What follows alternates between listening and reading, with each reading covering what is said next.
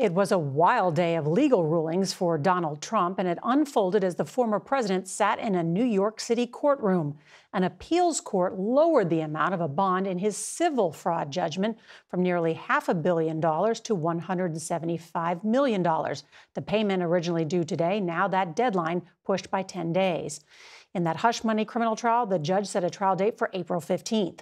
CBS's Robert Costa is outside Trump Tower in Manhattan. It was a last-minute lifeline for Donald Trump.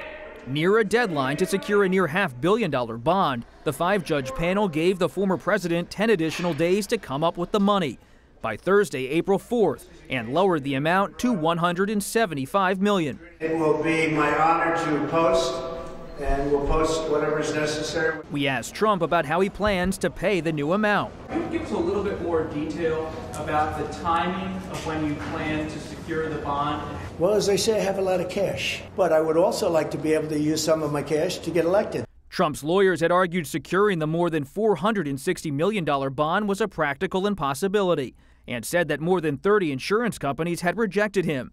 New York Attorney General Letitia James was preparing to collect if Trump couldn't pay and to possibly seize some of his high-profile properties, which Trump called his babies on social media. It's a wonderful break for him. I think they're overjoyed at receiving this decision. Today, James said the new lower bond figure doesn't affect the case, noting that Donald Trump is still facing accountability for his staggering fraud and that the judgment against him and his co-defenders still stands. This is a case that could have been brought 3.5 years ago. Amid news of the bond decision going public, Trump was in a Manhattan courtroom, learning that the criminal trial involving hush money payments to former adult film star Stormy Daniels would begin the middle of next month.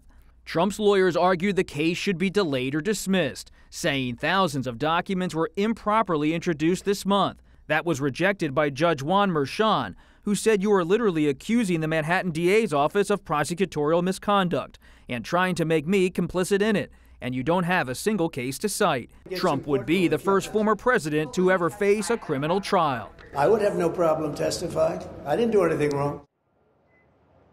Former President Trump vowed to appeal the start of his criminal trial, but the judge told Trump's lawyers today, "We'll see you on April 15th. This trial could pull the candidate off the campaign trail for 6 weeks. Norah. Robert Costa, thank you.